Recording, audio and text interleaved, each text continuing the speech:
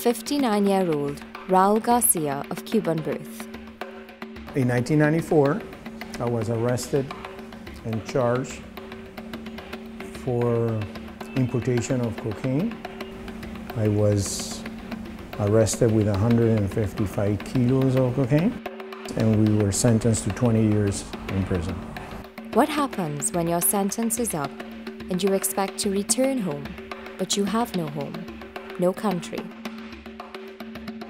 Having ended his prison sentence in March 2010, and having been served with a deportation order that he be deported to Cuba, and a detention order that he be detained pending deportation to Cuba, we now found that Cuba would not accept him, and that effectively there was no country that he could be sent to.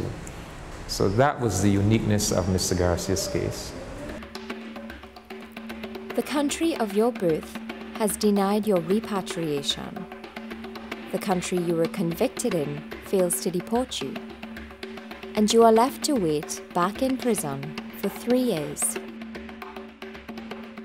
Finally, 2 hunger strikes later, the court grants your release into society, but you are left stranded. You cannot work, you cannot open a bank account, you cannot fill a prescription unless someone else does it for you. You have no access to public hospitals. One of the conditions that was set by court and immigration was I am not to have any documents at all. I am being restricted from having passports, license, IDs.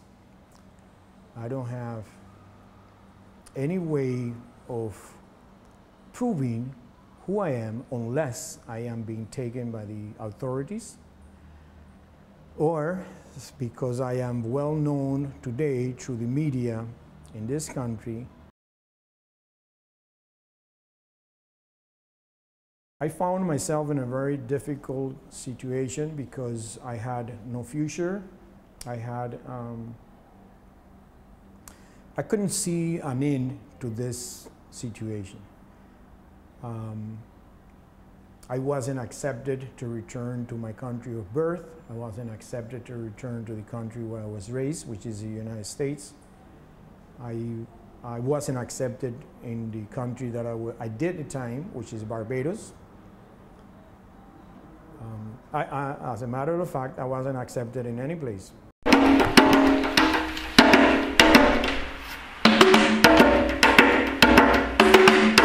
How does the Caribbean see itself? What happens when the human rights of an individual are publicly compromised? Is there a commotion in the streets? Are voices merged as one? How united are the citizens of the Caribbean? And how much are they protected by their leaders or their domestic law? Cuba never said that Mr. Garcia was not a citizen of Cuba. In fact, the Cuban government actually gave a Cuban passport to Mr. Garcia in 2010, after his prison sentence came to an end in Barbados.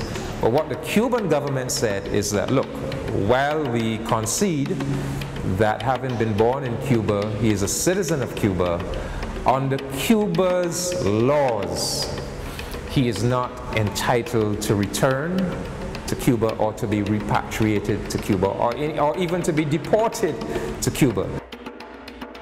So our argument was that, look, even though he is not a de jure stateless person, you know, theoretically he has a country of nationality, but he is a de facto stateless person because he cannot return to Cuba. So to all intents and purposes, he does not have a native country that he can return to. If there is any country who really recognizes the positive part of it, all I need is to be accepted into any society who wishes or who is willing to accept me as a citizen or as a resident. In September 2013, Raul Garcia was invited to return to Cuba as a Cuban national. Several things are responsible for that. I think the fact that the Barbadian court gave Mr. Garcia his freedom, I think that would have weighed with the Cuban government. The type of person Mr. Garcia showed himself to be. As a successful prison artist, his passion and determination to paint encouraged him to spend 18 to 20 hours a day working on his art in the confines of his prison cell. This won him 1 gold medal, 10 silver medals, and 4 bronze at the renowned NIFCA competition in Barbados. His work was exhibited at the Whole Town Festival, Bridgetown Market, and even New York City. Since 2003, when he first joined the prison's art class, he has produced more than 200 paintings. But what does this all mean? Now that Raul Garcia is no longer stateless, do we forget the past? Do we close our eyes to violations against our human rights in the Caribbean? We are now mature members of the international community. We need to behave like mature members, and we need to understand that if there are instances of stateless persons or persons with refugee status in need of a country to take them in, that we too, we should see ourselves in that light, that we can uphold some of those responsibilities that nations are required to uphold, and also that we need to look at our structures and make sure that we put in place proper detention facilities that respect human dignity and people's human rights.